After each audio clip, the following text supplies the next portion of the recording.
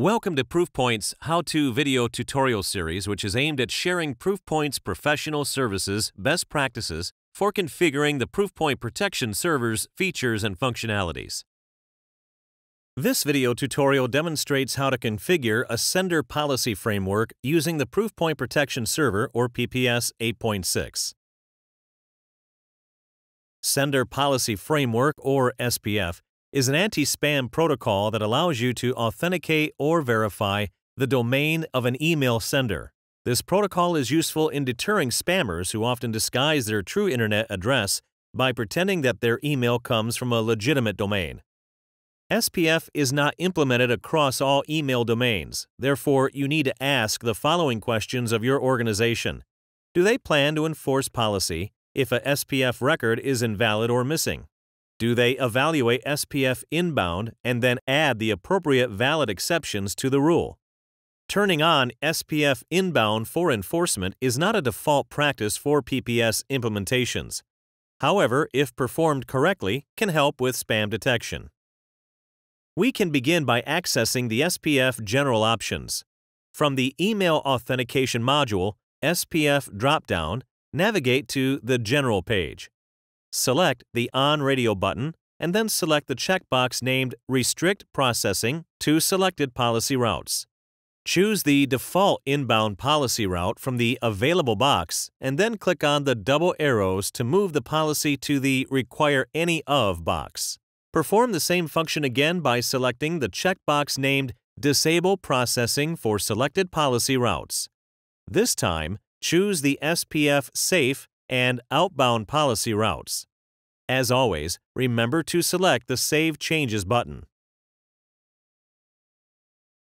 To enable SPF for inbound mail flow, we can configure it in audit mode. Select the Email Authentication module, SPF dropdown, and Rules page. The following SPF rules will be displayed. Select the Edit button for SPF hard fail. Next, create a new quarantine folder called SPF Hard Fail. At this point, leave the audit mode in place for a week or two. Afterwards, evaluate what is being captured in the quarantine folder and determine whether to proceed with an enforcement. If enforcement is chosen, we can select the Reject mode with the following code and text, or we can perform a silent discard. Another option is to continue within the audit mode while modifying the spam score.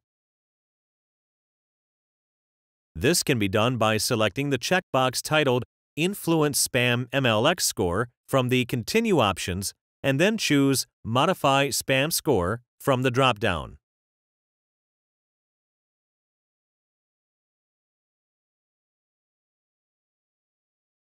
Increase the current default of +10 to read +40. This will raise the spam score to above 50, thereby initiating a low-level quarantine with a score of between 50 and 99. The inbound email would then be routed to a recipient's spam digest where they could personally take action. For our scenario today, we will leave the rule in the audit mode by selecting the Continue Radio button and then save our changes. During the next 2 weeks, we can review any email that has been quarantined by the SPF Hard Fail rule by navigating to the System tab, Quarantine module, and Folders page. We can then select the SPF Hard Fail folder.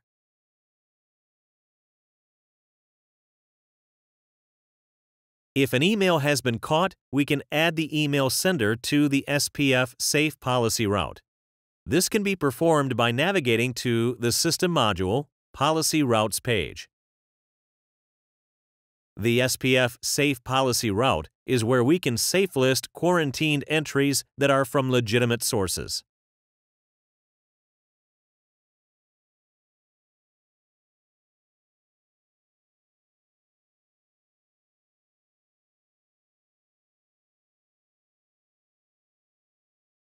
When you're ready for enforcement, navigate back to the Email Authentication module, SPF dropdown, and Rules page.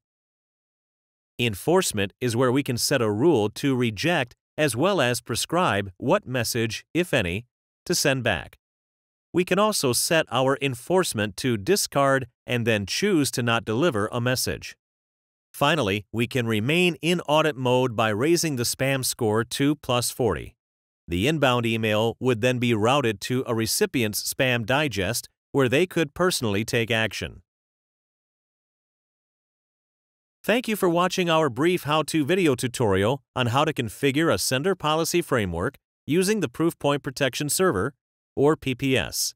For additional information on our products, visit our knowledge base at https://proofpointcommunities.force.com.